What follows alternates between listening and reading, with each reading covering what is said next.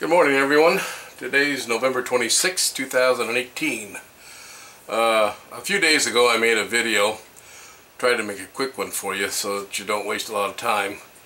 And what I wanted to show you was that this somebody, when they were trying to clean and fix this clock, used a punch and they peened holes all the way around this side of the bushing where the shaft goes through. This would be the shaft right here, and the result of that, they think they're doing themselves a big favor and saving a lot of time. I think it doesn't work very well. It flattens the shaft, has the shaft drills around that, because this becomes a bump inside of this housing. You can't see it, but it does do that. So when you do have a failure, the clock quits, you end up having to re-round this hole a little bit so you know where your center is going to be. And then you got to take the shaft and repolish it and take enough off of it so that it's round again. And then of course leave it highly polished at the end. I'm going to go ahead on this clock build and show you what I did. First of all, you have to round that hole back out a little bit, which I did. This is a rounding punch, or a center. This is actually my 0 points. This is where I find the 0 on the pivot hole, and then I tapped that around gently so I could get that back to round, and then I locked it in the locking position so you could these here little fellas here, these are clampings. This is a bushing tool. Now this bushing tool is homemade. My dad made it, must have been 30 years ago. He was a machinist for Hornaday Bullet Manufacturing.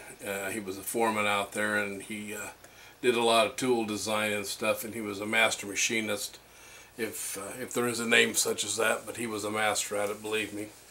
Incredibly sharp. In fact, these are this one here is the cutter that I'm going to be using to recut that bushing hole and put a new bushing inside of that. And all these cutters that he has, and there's maybe 10 of them, they were all made by him, and these were not bought. So I've had these for years, and they've been cutting for, I don't know, hundreds of bushings.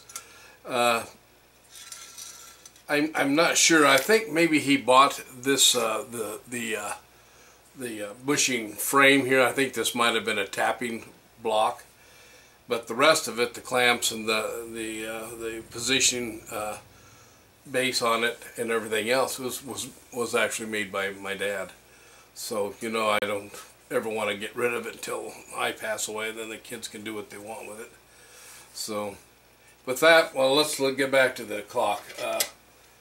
So first of all, you measure that, and this shaft right here. This shaft is 2.5 millimeters. So you're going to use a thousandths over. So I'm using I'm going to use a 2.4 or 2.6 bushing, and it'll compress when I push it down through this bushing hole once I get it rounded. So it'll probably be just a bit too tight, and we'll have to ream it out a little bit. And then I use a special tool that I made, and I burnish the inside of the bushing so that it doesn't ever, so it actually hardens it, and it makes it shiny, so we have a good running gear inside of there, or a shaft. So with that, I'll show you.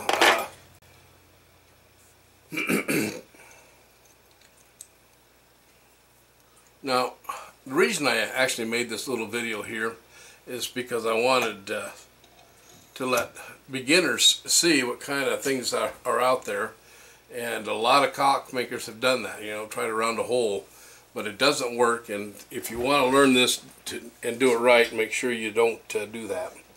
So we're going to actually cut this hole, if I can hold it straight enough here for you.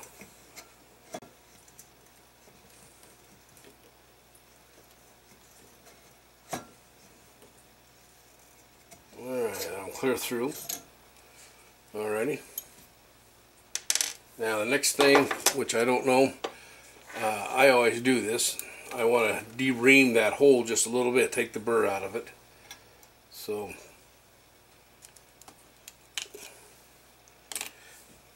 these little tools actually help you put a new oil cup back in it if you don't have a bushing that has an oil cup.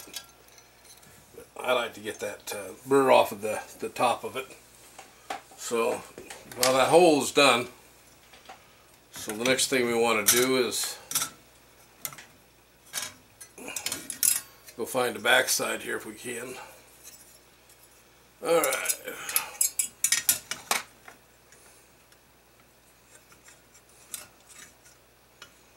Alright, I'm not going to be able to do it that way.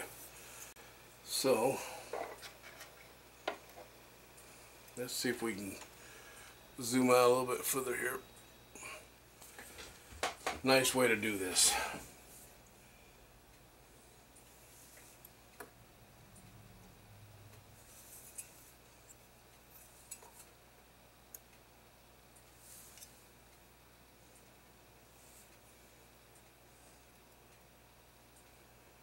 Okay, I like to drive these in from the back side, so when it goes down on the plate, it is exactly flat against that, and I'm just going to touch that, take that burr off of there. Okay, the next thing I want to do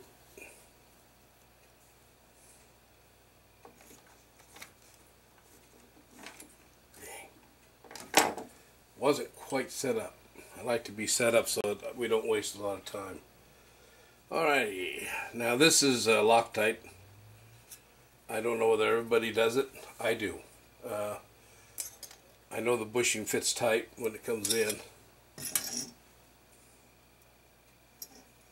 Alright.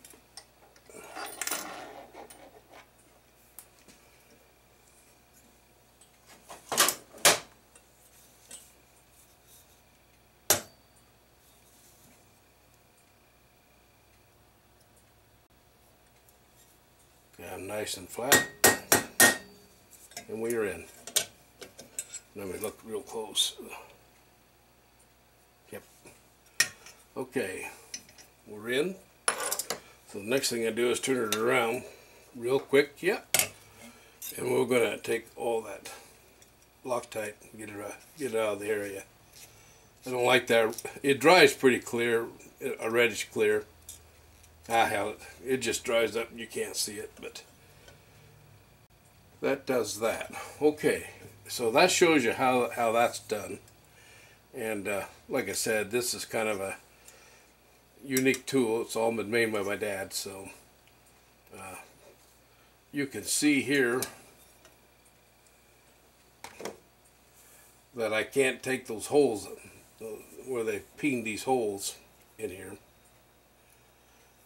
But I can't cut those out of there. But at least when the new shaft goes in there, and we'll fit that next, we'll have a nice round hole, and we'll have it be polished, and the clock will certainly run better. So, thanks for watching this video. This is going to be a little bit of a continuation.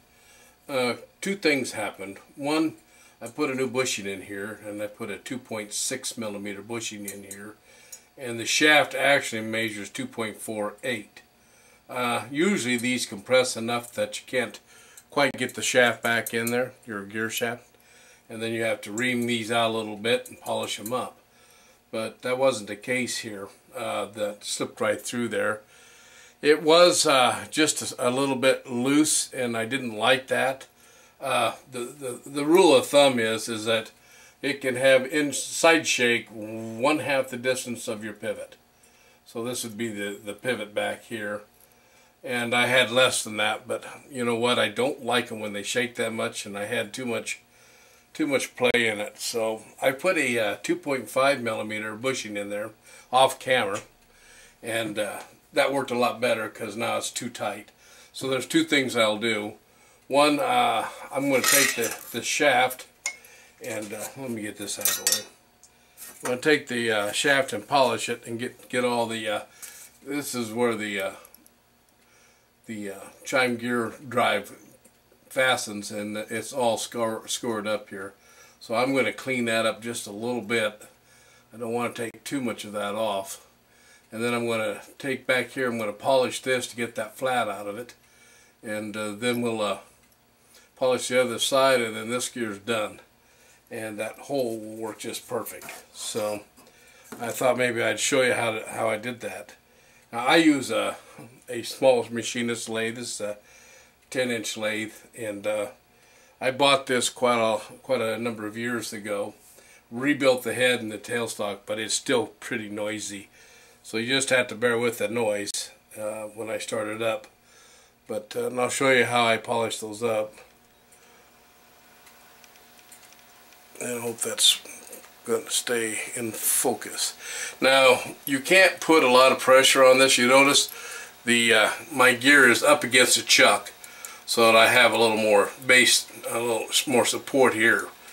And if I was using a little watchmaker's lathe, I'd support the T out here with a T rest or a center rest, and then polish the inside. But this will work just fine. So we'll start it, and it's fairly true. So the first thing I want to do is, this is I make these up. This is, I don't know, probably a 400 grit or a 500 grit, and I'm just going to go in here and I'm going to take that burr off of this shaft where the screw sunk a hole there, and that's about gone. There's a little there, but it won't cause a problem. Alright. I think that'll work. Then the next thing I'm going to do is I'm going to polish here where the bushing hole goes through. I'm just putting some light pressure on there. You don't have to get wild with it. It's just a little bit. And I can see the marks in the grit that marred that shaft. They're almost gone. And this is probably, I think these are 1,000 grit.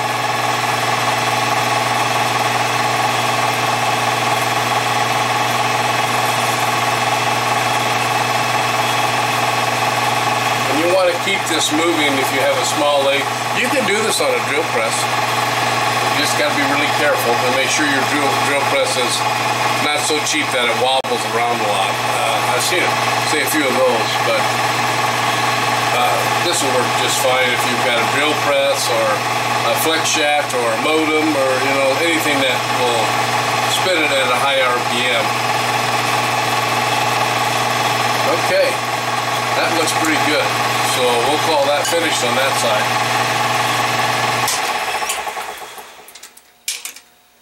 Then we'll turn it around, and here we got to be just a little bit more careful because this is probably not going to be as true. These shafts aren't that true. I tell you, this is all soft metal, so you just have to be terribly careful. Same thing. We'll just go ahead and clean it up. See how it's taking those marks out of there. And I'm not going to take them all out. We're getting a lot of shake here, but that's not going to cause a problem. Alrighty, now I'm going to get in here and I'm just going to go ahead and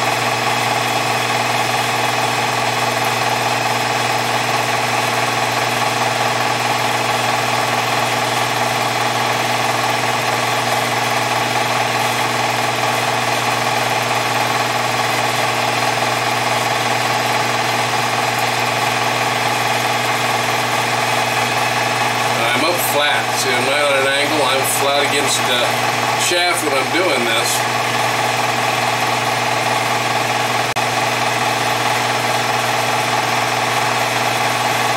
And we'll clean it out here.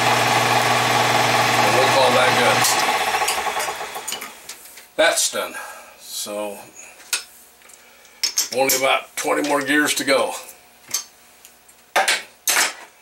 As always, thanks for watching, and we'll continue this build here as I get time.